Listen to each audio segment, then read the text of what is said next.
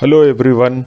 Here we have got an exponential equation given as 3 raised to the power x into 7 raised to the power x square is equal to 21. Let us see that how do we solve it.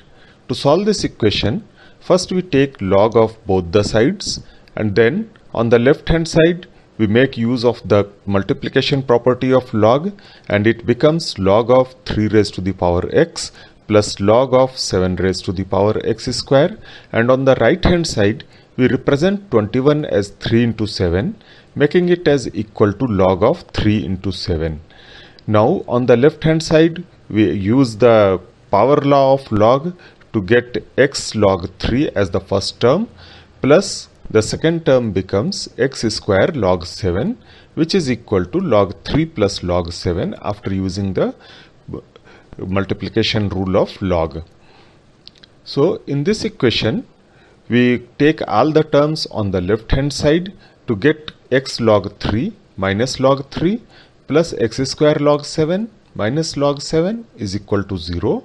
Now we take log 3 and log 7 common from respective terms to get x minus 1 into log 3 plus x square minus 1 into log 7 is equal to 0.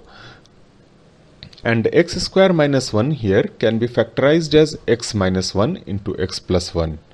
Now in this equivalent equation we take x minus 1 common throughout, which makes it as x minus 1 into log 3 plus x plus 1 into log 7 is equal to 0. Now the multiplication of these two terms gives two solutions of the x.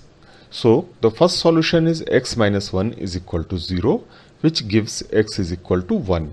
And for the second solution, log 3 plus x plus 1 into log 7 must be equal to 0, which gives x plus 1 is equal to minus log 3 by log 7. We take 1 also on the right hand side to get x is equal to minus 1 plus log 3 by log 7. This second solution arises due to the presence of x square in the index. This can be further simplified as equal to minus log 21 to the base 7. You can try yourself to get this simplification. Thanks for watching.